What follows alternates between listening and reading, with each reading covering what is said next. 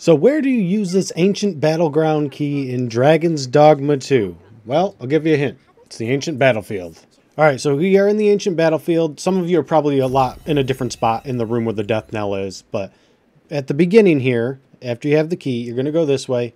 And if you are in the room where the guy rang the bell, just stay there for a second. Stick with us. I want to make sure everybody can get to where we're at.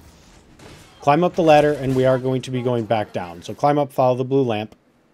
Do expect a few skeletons down there, so if you're a mage like me, maybe you don't want to be the first guy down there, which I am, and the result is I get pummeled. So once the skeletons are dead, you can break that board over there, by the way. Gives you a shortcut, but we are going to go...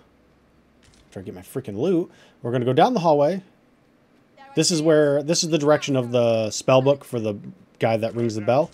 I thought maybe that was the door, and maybe you had to do it at night, but it's not. So instead you go up these stairs, take a quick left. Okay, deal with the skeletons. And then once you're inside, basically you'll have access to a couple of chests, and you can loot them. One of them is like a glaive for a different class, a magic archer, or no, magic spearhand, mystical spearhand, sorry. We do have a video for that and a link down below, so if you want to check those out, please do so. But that'll do it for us. If you liked what you saw, got what you needed, like, comment, subscribe. See you guys in the next video. Later, Gators.